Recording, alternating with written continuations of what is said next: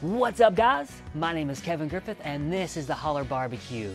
So Cinco de Mayo is almost here. And I was trying to figure out a recipe that I can make that would feed a whole bunch of people. So what I came up with was smoked Mexican lasagna. Stay tuned.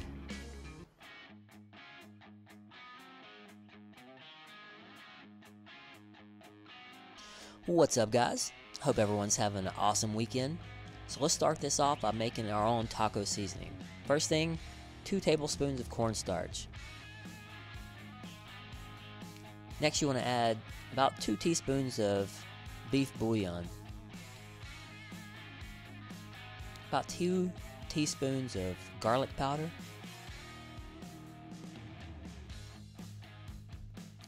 2 teaspoons of ground cumin. 2 teaspoons of paprika.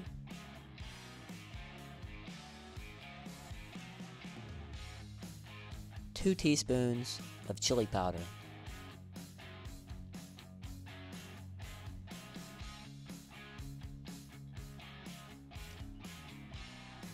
1 teaspoon of onion powder. And about half a teaspoon of just regular sugar. And just go ahead and mix that up real good. Now this is a doubled recipe. If you half it, it's for 1 pound of meat. So this is for 2 pounds. So if you're ever making tacos, you can substitute this for any of those packages in the store. Way healthier on you.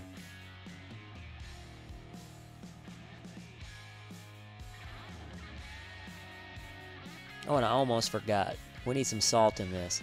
So just put 2 teaspoons of whatever your favorite salt is. I'm using Jacobsen's sea salt here.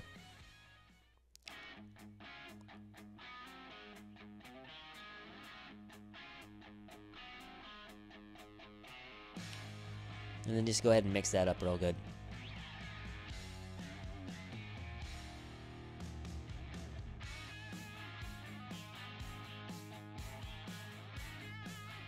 Alright, for our taco meat, I'm just using 93.7 here. I like to use leaner ones in, tacos, spaghettis, anything like that, because for me personally, I don't think we need the extra calories that would come in a higher fat one, because you're going to be putting all the seasoning and liquid in there anyway, so extra fat for me doesn't really do anything here. So I just use 93.7 just so we can keep cut down on the calories. Now I'm just going to go ahead and chop up an onion here. This is going to be part of the ingredients that can go in our lasagna.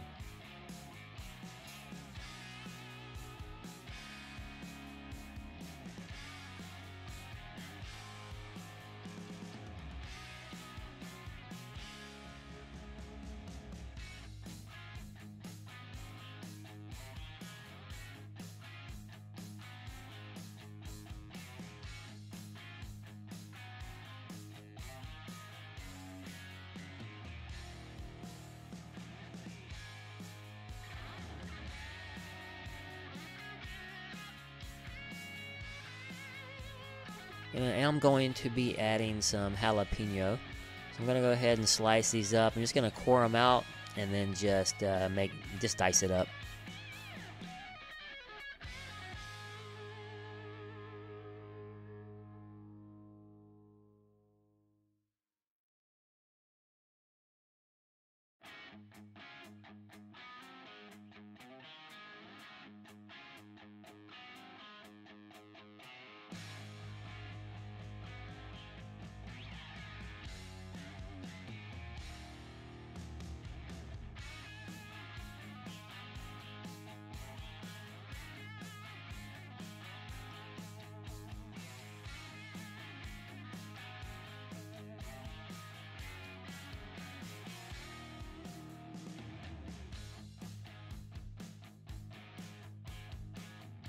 Now I'm going to basically make kind of like a ricotta cheese replacement.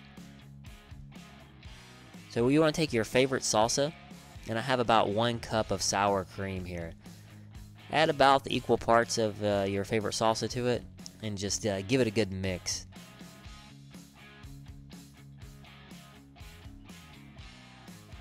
This is actually a really good salsa just to put on tacos or burritos or anything like that.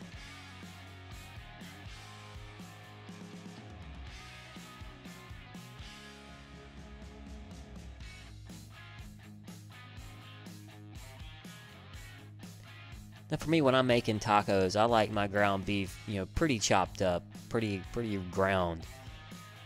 So we have one of these hamburger smasher things. Is from Pampered Chef. We've been using it for quite a few years, and it works good at breaking up your hamburger meat.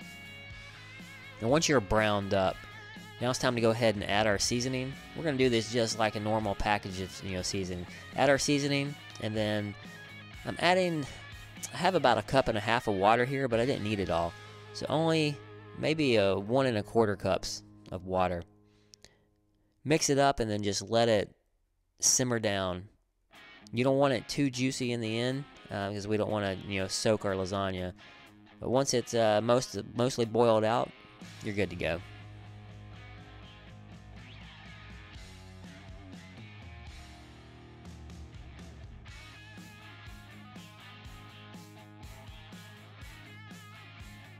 Alright, now it's time to assemble our lasagna. So this is the corn tortillas that I'm using in this. I got these from Costco. The reason I got them, all of those, like 110 of them for only like $3 and something. So super cheap. Go ahead and spray your pan, and I'm just using a cheap foil pan because I don't want to put one of our good pans in the smoker. We're going to speed this up a little bit. So first layer is your tortillas. And then I'm just going to put a layer of refried beans down. Just use whatever your favorite refried beans. You don't even have to do this if you don't want beans. Now I'll put a layer of beef. Now, be sure not to put too much because you need to spread that out throughout the whole time. Then some onions, and jalapenos only on half of this, and a little bit of that sauce that we made. I'm just using a Mexican cheese blend. And then let's go back to another layer of tortillas. And then we're going to repeat. So now meat, more onions, then more cheese. Now I didn't add that salsa mixture because it's a little spicy. My little girl doesn't like too spicy stuff, so I'm trying to cut that down. If you want, you can add anywhere you want. Then one more layer, and the rest of our meat on top. A few more jalapenos, and more cheese on top.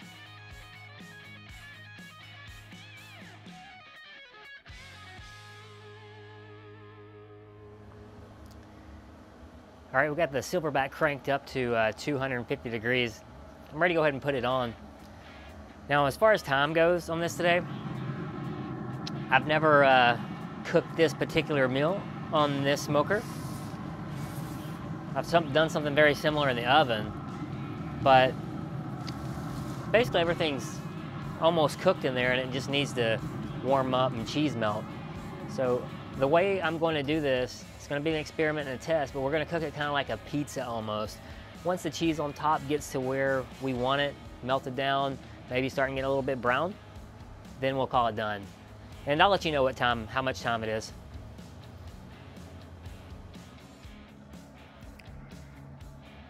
All right, guys, so we've been going for about 45 minutes now. I gave it a peek a minute ago, and I think the cheese is about where I want it. But I actually want it to keep warming a little bit. Let's see if we can get a good look at it. Sorry if it's too bright. So what I want to do is protect it now. So I'm going to go ahead and put a little bit of aluminum foil on it.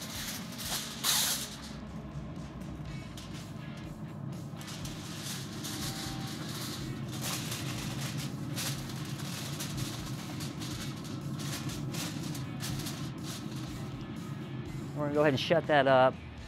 We're gonna go for about 20 more minutes and then we'll call it good. So we're looking at just a little bit over an hour cooked. So about an hour, 10 minutes, somewhere around there. All right, guys, so it's been 20 minutes now. I've gotten this off, putting it out here, and I've actually let it rest for about, a little bit over 5 minutes now. Just let it cool down just a bit. So let's take a look here, see what we got. Now, this makes a lot of food, guys. And we had, 2 pounds of meat in there, along with, I don't even know how much cheese we put in.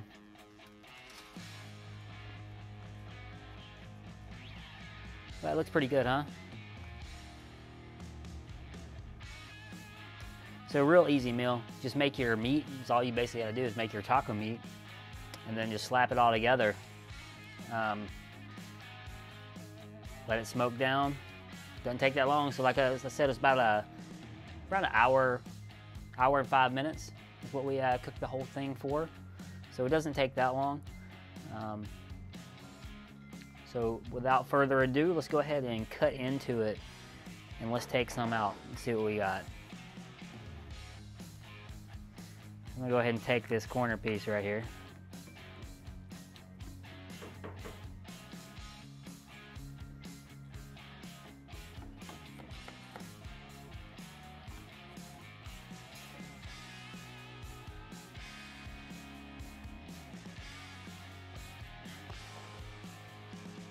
Now what we hope happens is the tortillas kind of get a little bit soggy. More, the way tamales kind of moist. That's kind of the way this should be, except if you got any tortillas sticking up like this one. Let's go ahead and see if we can scoop this out.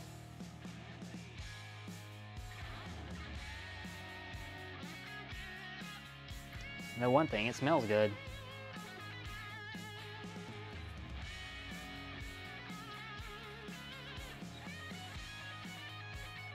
I'm gonna put just a little bit more of that salsing sour cream that we made. All right, let's go ahead and taste this bad boy here.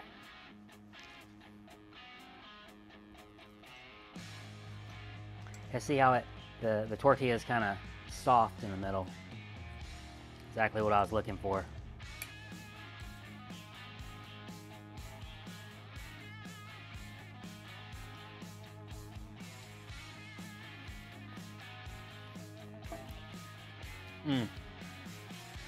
Man, that's super good, guys. One good thing about this, not only does it feed a whole bunch of people, but you can also customize it any way you want. Anything you like in there, just throw it in, man, just like any other lasagna. You want beans, corn, different salsa, you want cilantro, you want some enchilada sauce poured on top of it, whatever. That's what makes it so good, is you can, basically customize it any way you want, and it feeds a whole bunch of people. Well, that's gonna be it for our Mexican smoked lasagna, guys. Thanks for watching. And as always, if you got any questions or comments, go ahead and leave them below. Don't forget to hit that subscribe button. And always, holler back.